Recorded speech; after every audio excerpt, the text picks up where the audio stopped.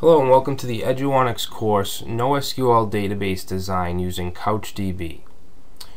In this video I just want to go over briefly what this course entails and what you'll be doing. Basically we're going to cover all kinds of topics that have to do with NoSQL databases. Alright, so a NoSQL database is basically a mechanism for storage and retrieval where data is modeled. It's modeled in means other than a traditional relational database system or SQL system, if you want to call it that. And we will specifically be focusing on CouchDB, which is one of many NoSQL databases. Now this particular course will include 6 chapters, and each chapter will have 3 to 8 sections. And each section has one video, program files, and if it's a slideshow section, then you'll also get that document. So let's go over prerequisites for this course, which there aren't very many. It's not absolutely necessary that you know any programming language or how to manage databases. However, it does help if you have any experience in basically any database management, whether it's SQL or NoSQL, HTML, and JavaScript, because the code that we'll be writing to utilize CouchDB will be in JavaScript and of course HTML.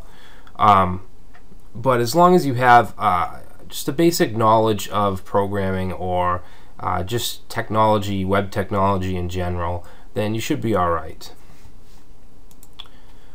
So here are some technology concepts that we'll be going over and that you'll learn in this course. Alright, so we will talk a lot about NoSQL advantages and relative to relational databases. NoSQL is a fairly new technology, and relational databases have been around for 40+ years. So we'll be looking at the two, and I can say right now that we're not saying in any way that NoSQL should always be used instead of a relational database, because that's just very wrong. Different applications have different necessities, and relational databases are here and will be here to stay. So we'll definitely implement CouchDB, and I'm going to do it both in Windows and Linux. We'll be looking at curl a little bit because CouchDB you can actually you can do things through HTTP requests, and curl is a great way to do that.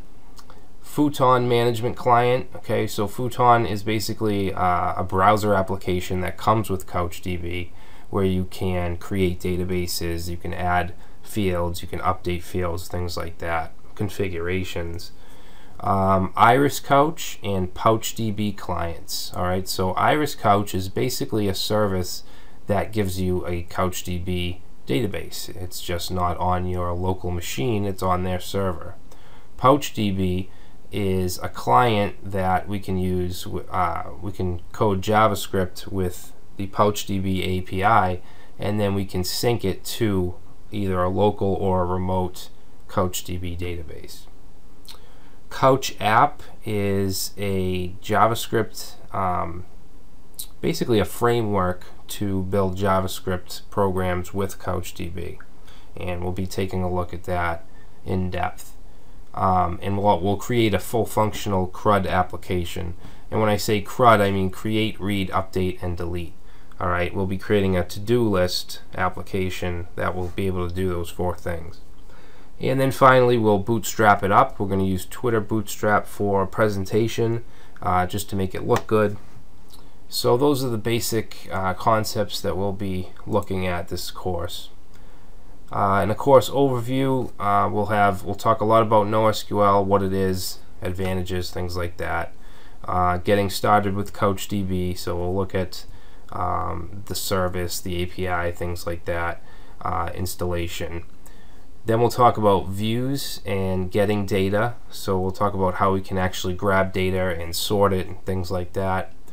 PouchDB, we'll be building a sample application, which is the to-do list, and then we'll be building a Couch app, which will be an address book, and that'll take up 2 chapters. It'll be a fairly decent sized application.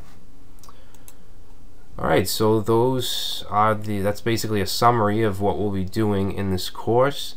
I hope you like it and learn a lot, and I'll see you in the next video. Thanks.